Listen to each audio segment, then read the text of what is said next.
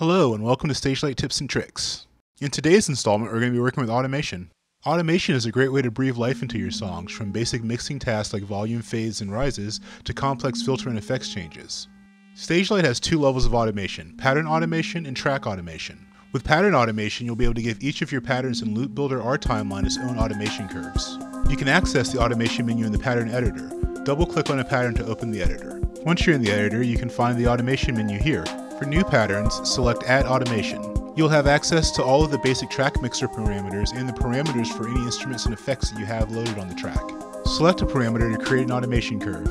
The automation editor will overlay on top of your pattern. The bottom of this overlay will be the lowest possible value, and the top will be the highest possible value. Double-click on any spot in the pattern to create an automation point. Once you've added an automation point, you can move it around the pattern by clicking and dragging. Holding down the Shift key while creating an automation point will create a curved automation point. Curved automation points are great for volume adjustments as they create more natural sounding fades and rises. Curved automation points will appear as squares in the automation editor. You can exit the automation editor by clicking on the automation menu icon here. When you return to the automation menu, you will find options to edit and delete the automation curves that you've created. Timeline automation works exactly the same, but the curves are not tied to a pattern. They will affect all the patterns on the track. You'll find the track automation menu here.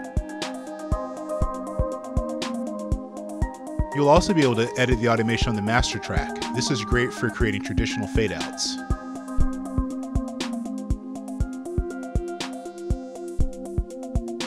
Thank you for watching Stagelight Tips and Tricks. If you have any questions on creating automation or anything else, please open a support ticket at support.openlabs.com.